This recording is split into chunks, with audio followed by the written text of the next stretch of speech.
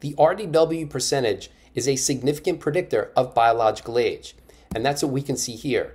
So these are the 9 biomarkers and chronological age. These are the predictors of biological age using Dr. Morgan Levine's biological age calculator, PhenoAge. So on the left, we've got those 10 variables, and on the right, we've got how much they contribute to the prediction of biological age. Now, if you had to guess, probably glucose would be the most significant predictor or contributes the most to the prediction of biological age using any biological age test.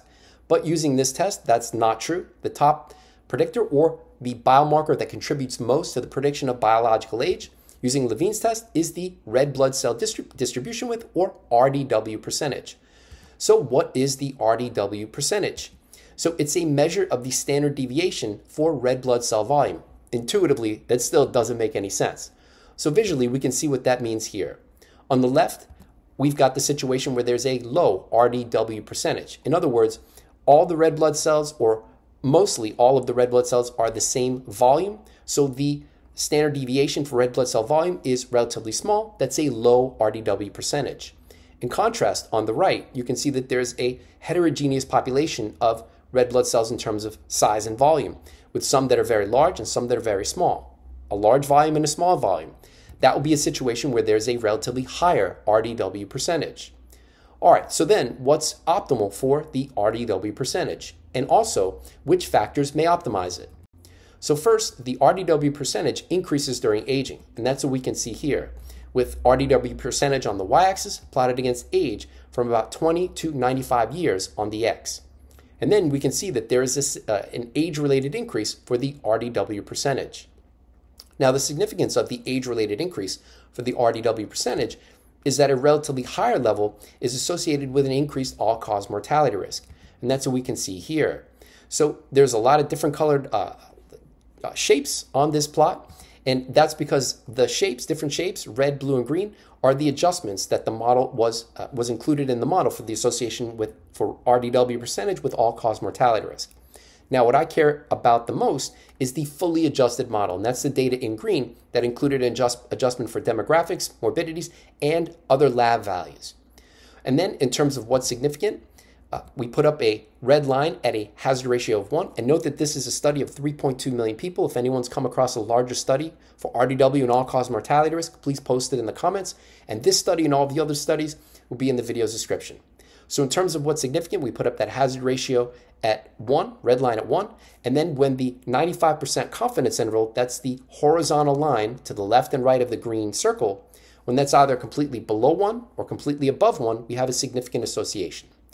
So in terms of that, we can see that lowest all-cause mortality risk was associated with an RDW percentage in the 11.4 to 12.6 range. And then an significantly increased all-cause mortality risk in this study was associated with RDW values that were greater than 13.7%. Now note that also very low values of the RDW, less than 11.4, was significantly associated with an increased all-cause mortality risk.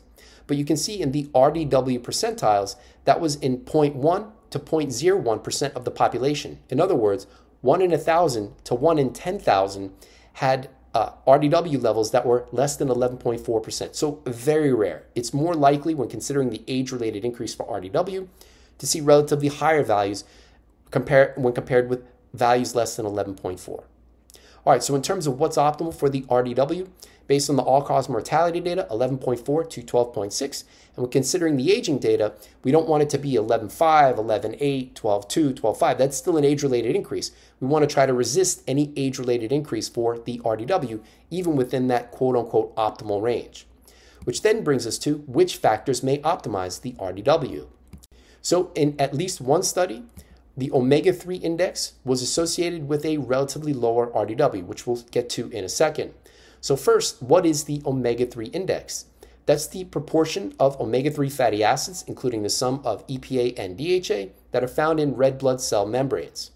And then in terms of the data, we've got the RDW percent on the y-axis plotted against the omega-3 index on the x.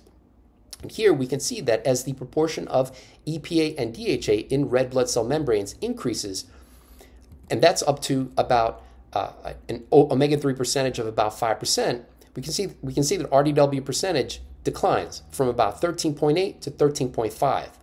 And I've written, but only within that range, because we can see at higher omega-3 indexes up to more than 9%. So more than 9% of the total fatty acids that are in red blood cell membranes were EPA and DHA. The RDW percent was still around 13.5. Still too high when considering that the all-cause mortality data suggests that 11.4 to 12.6 is associated with lowest risk of death for all causes. Now, we can, in contrast to measuring the omega-3 index, EPA and DHA in red blood cell membranes, plasma levels of EPA and DHA can be tracked. And I've been doing that using Iolo's at-home metabolomics kit. And if you want to measure your own plasma levels of omega-3, there's a discount link in the video's description. Now, I measured 5 times in 2023, but unfortunately only 2 of those tests I also did venipuncture. In other words, I have RDW values that I can correlate with plasma levels of omega-3 and omega-3 EPA and DHA. Now, I plan on testing at least 5 more times in 2024 in conjunction with all of those tests, measuring the RDW on the same day. So I'll be able to evaluate whether plasma levels of EPA and DHA are correlated or not with the RDW percentage. In contrast, I've been tracking diet since 2015, weighing all my food with a food scale, logging it into Chronometer, and then putting that data manually into a spreadsheet. So I can address the question, is dietary omega-3 intake significantly correlated with the RDW percentage? And since 2015, I have 46 blood tests over that period. So what does that data have to show? And that's what we'll see here. So on the y-axis, we've got the RDW percentage plotted against my average daily omega-3 intake in grams. And for those who are new to the channel or who may be unfamiliar, for 2 blood tests, say there's a 60-day period in between, because I'm tracking diet every day and I know my dietary intake, the average dietary intake for that 60-day period then corresponds with the latter test. So every blood test has a corresponding average daily dietary intake. And because I now have up to 50 tests for many of these blood biomarkers, I can look at correlations in the data to see which aspect of diet may be driving blood biomarkers, and I try to improve the blood biomarkers to move them towards health and youth by altering diet, by following the correlations. So when considering the data here, average daily omega-3 intake versus the RDW percentage, we can see that there's a significant inverse correlation. In other words, for relatively high average daily omega-3 intakes that correspond to blood tests, the RDW is lower. In contrast, when my average daily dietary omega-3 intake was lower, the RDW, that was significantly correlated with a higher RDW, going in the wrong direction. But another variable has a stronger correlation with the RDW percentage, and that's calorie intake, which is what we'll see here. So same setup, RDW percentage on the y-axis, but now on the x, we've got average daily calorie intake.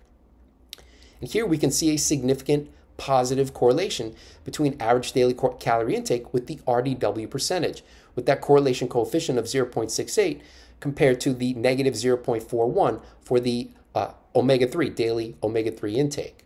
And note that the p-value in both situations is less than 0.05, so we have a significant correlation. So in other words, when calorie intake is relatively higher, that's significantly correlated with a higher RDW, at least in my data. And when calorie intake is relatively lower, that's been significantly correlated with lower RDW percentage. All right, so this raises the question though, is a lower calorie intake driving the significant correlation for dietary omega-3 with the RDW percentage? In other words, after adjusting for calorie intake, is dietary omega-3 significantly correlated with the RDW percentage? So to address that, I derived a multivariate linear regression model, which sounds a lot more fancy than it is. In that model, we've got omega-3 and calories. So after adjusting for calorie intake, is omega-3, average daily omega-3 intake, significantly correlated with the RDW? And as we can see there, it's not. So this suggests that if the goal is to reduce the RDW, at least in my data, reducing calorie intake may be beneficial. All right, that's all for now. If you're interested in more about my attempts to biohack aging, check us out on Patreon. And before you go, we've got a whole bunch of discount links that you may be interested in, including discount links for epigenetic testing, NAD quantification, oral microbiome composition, at-home metabolomics, at-home blood testing with Cyfox Health, which includes ApoB, and a totally different profile, or almost totally different profile than the at-home metabolomics, green tea, diet tracking, or if you'd like to support the channel, you can do that with the website Buy Me a Coffee. We've also got merch, So if you're interested in wearing the ConquerAging or diet-trying brand, as I've got on here, that link and all of the other links will be in the video's description. Thanks for watching. I hope that you enjoyed the video. Have a great day.